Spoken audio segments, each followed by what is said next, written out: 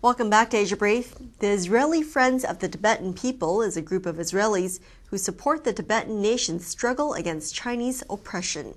They recently held a conference questioning whether the upcoming Beijing Olympics will really have a positive effect on human rights. Our Israeli team has more. The conference was held at the University of Tel Aviv. Experts in sports and world history discussed whether the 2008 Beijing Olympics will help China solve its poor human rights situation.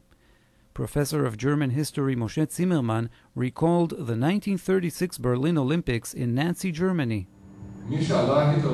When Hitler rose to power, the question was whether Nazi Germany deserved to host the Olympics, which is an international event in which the subject of race was very important. In the end, the Nazis were allowed to hold the Olympics, but the world never would have guessed that just 5 years later they would be sending Jews to concentration camps. Using the Berlin Olympics as a parallel, the Israeli Friends of the Tibetan People talked about the Beijing Olympics. Their intention was to raise awareness to the persecution of Tibetans by the Chinese Communist regime. What we've seen in the last few months is a strong crackdown on the people of Tibet.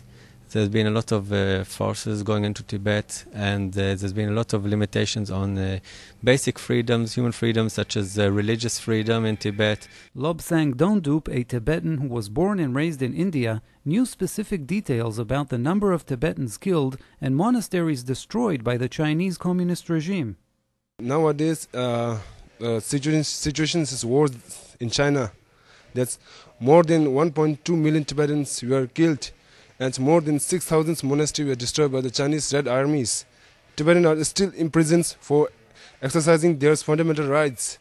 The Israeli Friends of the Tibetan People are devoted to assisting the exiled Tibetan community and providing for their needs.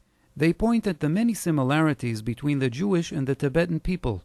Both are small nations who endured violent persecution and long years of exile far from their homelands. NTD TV, Israel.